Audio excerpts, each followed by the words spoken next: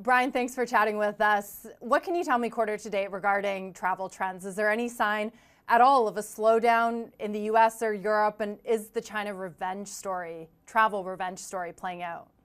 Yeah, I mean, we're seeing record results. We did $1.9 billion this past quarter, but probably more importantly, over the last year, we generated $3.4 billion in free cash flow.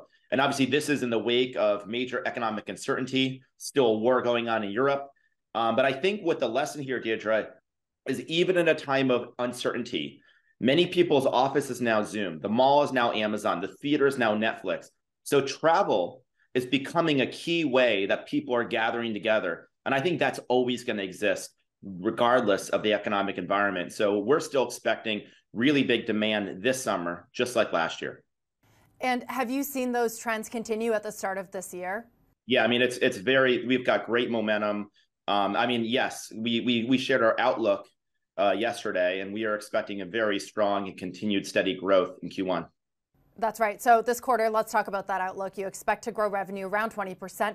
For the whole year, though, you're expecting your EBITDA margin to be maintained. In other words, flat maybe from 2022, while you're expecting also downward pressure on your average daily rate or ADR.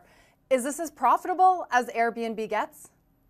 I mean, I think Airbnb could continue to get more efficient. I mean, let's just kind of just to give you some context. 3 years ago, before we went public, the year before we went public, we lost $250 million on an adjusted EBITDA basis. And this past year, we did $2.9 billion on an adjusted EBITDA basis. And one of the reasons why is we have 5% fewer employees in 2019, and we did 75% more revenue. But something else happened. As we got more lean, more disciplined, we took the very best people and concentrated on one problem. There are also fewer meetings. We can move faster. And so I think there's continually more efficiency. But I think the efficiency that's in front of us is going to be things like customer service, reducing the amount of problems on Airbnb, reducing cancellations, things like that. And so as this machine gets more efficient, it will continue to get more profitable. But growth is really where we're going to be focused. So the numbers you just mentioned, I know them well. I've been talking about them all day on TV, and the profitability, real GAAP profitability, is certainly an achievement for investors that are more focused on that versus, say, growth as they might have been over the last few years. But I guess my question, though, is that if that margin is going to only be maintained this year, how do you become more efficient from here on out? Well, I mean, again, I think there's a lot of opportunities. First of all, we are going to continue to grow, and we're going to grow very rapidly over the coming years. And the way we're going to grow, first of all, is we're going to continue to perfect our core service. How to find a home, the customer service, providing better value. The next thing we want to do is make hosting mainstream. If people are watching this, they probably traveled in Airbnb or known someone who has. We want hosting to be just as popular. And then we want to make sure that we basically expand beyond the core by laying the foundation for new big ideas. So we have that going. But along the way, one of the things, Deirdre, we did an exercise where we storyboarded the end-to-end experience for guest and host. And we looked at all the different friction points, all the different reasons people contacted Airbnb, how to improve the experience. And it's like kind of like a blueprint for the company. And we are incredibly focused on improving the experience and making the business even more efficient. I think there's massive efficiencies still in our business. But again, that's not our primary focus. We're still focused on growth. But I think there's this great thing where quality and growth have this great harmony. What does it mean for Airbnb to be mainstream? It's already a verb. You've increased demand, you've increased supply. So how will you know when it's mainstream? Well, I think Airbnb is definitely mainstream on the brand. I mean, it's used as a noun and a verb all over the world. But most of the time people see I'm getting Airbnb. I'm staying in an Airbnb. I want people putting their home up to be nearly as mainstream so that, you probably have a lot of friends who stayed in Airbnbs. I want to get to a point where if we're truly successful, many of your friends are hosting. And that means it has to be easier. We have to keep providing more protections. And then especially in an economy like today, we need to remind people that this is a really great way to make supplemental income. The average person who puts their home on Airbnb, half of them get a booking within 3 days, 75% get a booking in 9 days with the asset you already have. So that's a story that we need to keep telling. How big is that market? What do you think, in terms of even market cap or TAM, Airbnb would be if hosting was mainstream? I mean, we have 4 million hosts today, and those 4 million hosts created $63 billion in gross booking value. It's anyone's guess how big Airbnb can be, but it could be so much larger. I mean, just to give you a quick story, the biggest question I've always gotten from investors from the very early days is, how big is this market? No one ever really knew, because it was a market that we essentially created or popularized. I mean, there were vacation rentals before us, but there's a reason Airbnb is a noun and a verb. It was essentially kind of a new category. People spend more on hotels every year than advertising. That's a nearly $1 trillion market, 700-800 billion or more. So there's an enormous amount of room for us to grow. And that doesn't even include long-term rentals or really stays of 30 days or longer, which is a fifth of our business, or any future services. So we're just at the tip of the iceberg of like how big this could be. Okay, so to get bigger, you'd be essentially doubling down on the core of what you do, which is home sharing. But I wonder, you're profitable now, you're getting more supply online. Why not use this moment to diversify and create more revenue streams? Airbnb, travel, still quite tied to the macro environment. So what if you had something to offset that in the way that Amazon has developed cloud or Apple has developed its services business? What could that be for Airbnb? Oh, it's a great question, Deidre. And the answer is we absolutely want additional revenue channels. I mean, Nike started as running shoes. That's a minority of its revenue today. Apple started as a Macintosh. That's a minority of its revenue. Amazon started selling books. That's a minority of revenue. And I want one day for staying in a home on a short-term basis to be the minority of revenue in Airbnb. So I think there's a lot of opportunities. This year, we are also heads down working on some of those ideas. I can't share what those are yet, but expect some pretty Not big even a tease? This is such a big tease. I think there's okay, I'll share one thing. Okay. A thing that I'm concerned about is just how isolated people are.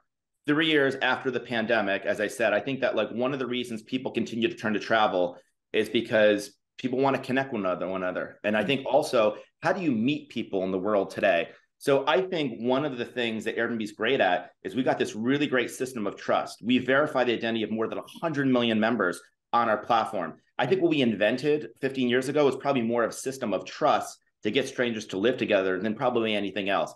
And I think there's a lot of things we can do with that asset. There's things with travel, there's things with more housing, but there's things even beyond that. So we're thinking pretty expansively about what we can do. But I also want to reassure people that I had a teacher when I was in college who said, Brian, you can do everything you want in your life, just not at the same time. And I learned a lesson. I think a lot of companies in Silicon Valley have learned a lesson that there always are new growth expansions, but you can't do too many things at once. You have to focus on putting one foot in front of the other, master what you're doing, and then build the building block for the next great innovation. And that's what we're trying to do. Well, that's exactly why I'm asking this, because it feels like you've gotten Airbnb to this profitable point. Growth is decelerating a little bit, at least from the pandemic. So what's next? And now there's you guys a lot, are yeah. also... There's more coming. And I promise you that you'll be one of the first to know when we're ready to unveil some of it. You gave me a little bit of a tease. Now I'm thinking like social I gotta get you to come. I gotta get you to have me back. So. Okay, we all as well. Okay, let's talk about the cash that you're sitting on as well. Not only are you profitable, you're sitting on more than $14 billion if you include customer fund deposits. Thanks to rising interest rates, you're also earning a pretty penny on that cash. So what do you do with it? And what do you think? I know you're looking at other businesses, other revenue streams, but how do you think about category defining deals like what Google did with Android or Amazon with Whole Foods? Well, I mean, we're always open-minded to acquisitions. We're going to have a very high, we're going to have a very high standard for any kind of integration that we'd want to do. We've done a couple large notable acquisitions or medium-sized acquisitions, depending on how you want to size it, Hotel Tonight and Luxury Retreats. And we did both of those acquisitions because they brought a capability that we didn't have. We didn't know anything about hotel rooms. We didn't really know anything a few years ago about the luxury market. So we're always going to be looking at what new capabilities could we bring in the company. But I'm generally not probably looking at acquisitions to speed up growth because we actually have a lot of great innovation. So it's really about bringing in capabilities that we don't already have. We're looking, and yeah, absolutely. We're always going to be opportunistic, but we're going to continue to be really disciplined. Understood. So does that mean that large-scale acquisitions, say over $1 billion, are on the table? I think that nothing's off the table. The bigger the acquisition, the higher the conviction would have to be. So I wouldn't want to rule anything out, but we're going to be, very, very thoughtful about anything that we do. We had this conversation on Tech Check this morning, the show, and someone posited, why doesn't Airbnb have a loyalty program? Is there something you could do or acquire in that space? So I guess first question, why don't you have one yet? Secondly, is that something that you're looking at either organically or acquiring? I mean, the first thing is I always thought, number one, the best loyalty program was people loving your products. They love your products so much, they're loyal to you unconditionally. You're not paying for that loyalty. At the same time, it is true that travel categories have some of the biggest loyalty programs. I think if we were to do something, I would want it to be really different than just like a points program. So we are looking at different ideas. But I think, again, the best way to earn loyalty is for people loving your products. That's the North Star. And anything beyond that should be incremental.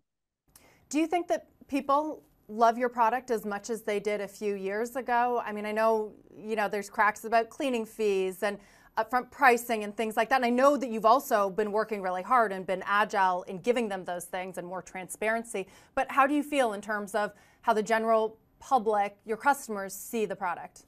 Well, statistically, they do love the product more. I mean, we do a lot of measurement of Net Promoter Score. We look at the incident rates for every reservation. We look at the percentage of stays that end in 5-star reviews. We look at retention and different cohort analysis. And statistically, the product is actually improving year over year. That being said, you are correct that there are a lot of anecdotes on social media of people having some criticisms about value or customer service or some other issue. And part of the reason why is because the bigger we get, even if it's a certain percentage of complaints, that scales linearly with the company. And so what we're doing is this spring, in advance of summer, we have another release coming. We do these twice a year. We have the summer 2022 release. I will certainly want to talk to you about that.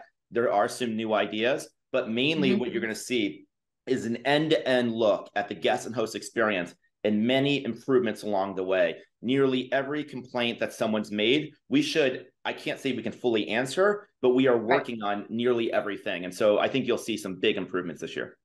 Okay, a few last really quick questions. You mentioned cost discipline.